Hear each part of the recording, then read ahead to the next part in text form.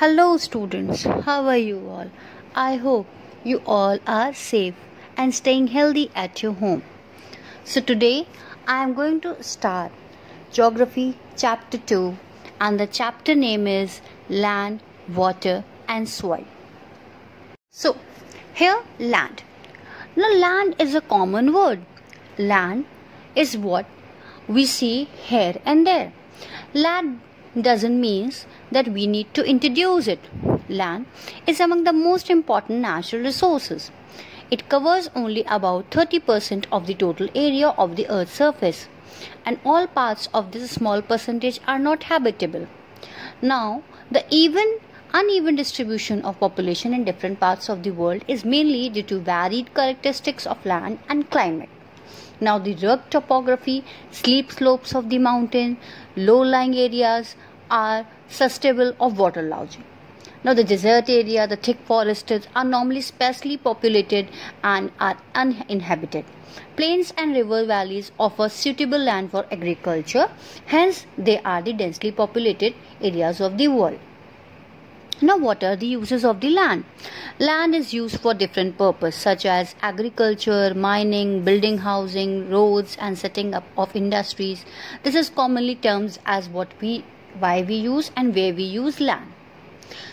Now, common property resources to land. Land can also be divided on the basis of private land and community land. Second, private land is owned by individuals, whereas community land is owned by the community for common uses like collection of food, fruits, nuts, and medical herbs. Do you know that commonly lands are also known as common property resources? Now, the change in land use over time. There are many changes which are changing over time. How the time is getting the changes and the developing, we can see at our home, we can see the city is developing, we can see the country is developing.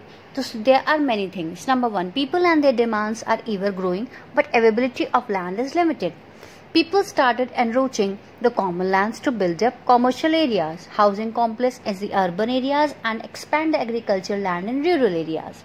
Now you can see that the urban areas is developing in a different way and the rural areas are expanding in agriculture way. Now, the conservation of land resource. Growing population and their ever-growing demand has led to a large-scale destructions of forest cover and arable land that has created fear of losing and the natural resource. Now, therefore, the present rate of degradation of land resource must be checked. Now, afforestation, land reclamation, regulated uses of chemical pesticides, fertilizers, checks, and overgrazing are some of the common methods. Now, what are the landslides? Landslide is a very common word. Landslides are simply defined as the mass movement of rock, debris, or earth down a slope. Now, you all know they often take a place in conjunction with earthquakes, floods, and volcanoes. A prolonged spell of rainfall can cause heavy landslides that can block the flow of river for quite some time. The formation of river blocks can cause have to the settlements downstream on its bursting. In the hilly terrain, landslides have been a major and widely spread natural disaster that often strike life and property and occupy a position of major concern. Now, the next topic is soil. Soil you all know that we can see at our home, where we have the garden area, where the area we have the plant. We can see without soil the plant cannot be planted. We cannot play in the ground. The soil we can see each and everywhere, in the school areas, in the houses, in the parks. Okay, so the soil is a very common thing, and it is how it is important and what kind of resources is that. Let's start. Now, the factors of soil formation. The factors are climate, time, parent rock, relief, and flora and fauna. They all are the factors of soil formation. Now, the degradation of soil. Erosion and depletions are the major threats to soil as a source. Second, human and natural factors can lead to degradation of soils. Third, factors which lead to soil degradation are deforesting, overgrazing, overuse of chemical fertilizers, rain wash, landslide, and floods. Now, the conservation of measures. mulching, contour barriers, rock dam, terrace farming, intercropping, and contour ploughing. What are mulching? Mulching is the bare ground between plant is covered with a layer of organic matter. And contour barriers are the stone, grass, soil and are used to build barriers. Rock dams are the rocks are piled up and slow down the flow of water. Terrace farming, the terrace farming made on the steep slopes. By intercropping, there the different crops are grown in alternative rows. The contour ploughing, they are parallel to the contours of a hill slope. In this picture, we can see that there is a picture of terrace farming, contour barriers, ploughing, rock dam and shelter. So this picture shows many things. Now here's a small activity which I am telling you, that take two trays A and B of same size. Mix 6 holes in the end of these trays. And then what you have to do, fill them with the same amount of soil. Now what you have to do, leave the soil in a tray A, bare while grow grass in tray B.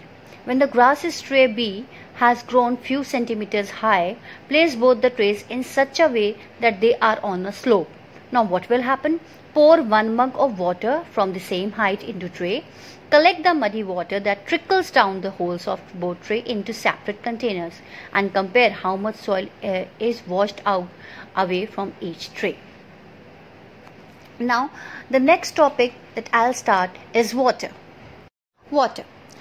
Do you know water? In 1975, the consumption of water for human use was 3850 km per year. It scored to more than 6,000 km per year in the year 2000. Now water has a hydrogen atom and oxygen atom. Now water is a very common word. Water is a vital renewable natural resources. 3/4 of the earth's surface is covered with water. It can be the seas, the rivers, the oceans, the ponds, wells, many things. Then it is therefore appropriately called the water planet.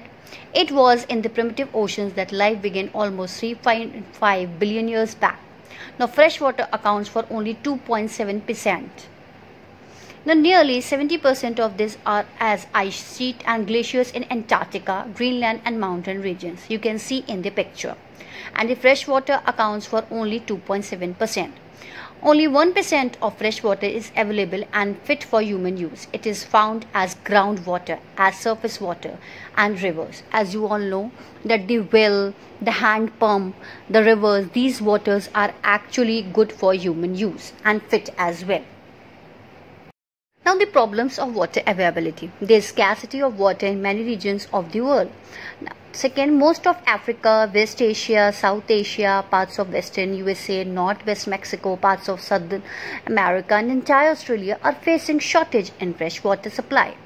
Now countries located in climatic zones most susceptible to droughts face great problems of water scarcity. Now thus water shortage may be consequence of variations in seasonal or annual precipitation, or the scarcity is used by the overexploitation and contamination of water resources. Now how can we conserve the waters? We can assess to clean and adequate water source is a major facing problem in the world today. Now the discharge of untreated or partially treated sewage, agricultural chemicals and industrial influence in the water bodies are major contaminants. Now most of these chemicals being non-biodegradable reach human bodies through water. Now you know many infections in our body gets into it with the water only. So water is very important, but it should be pure. Now the pollution can be controlled by treating these effluent suitability before releasing them in water bodies. Water is used for irrigating fields. The canals should be properly lined to minimize losses. Now sprinklers effectively irrigate the area by checking water. And in dry regions with high rates of evaporation, drip or trickle irrigation is very useful. As well as the valuable water resources can therefore be conserved by adopting these means of conservation. So here the three resources which are very important, we have discussed the water, the land, the soil. And I think so these three things are very basic things that we actually see here and there.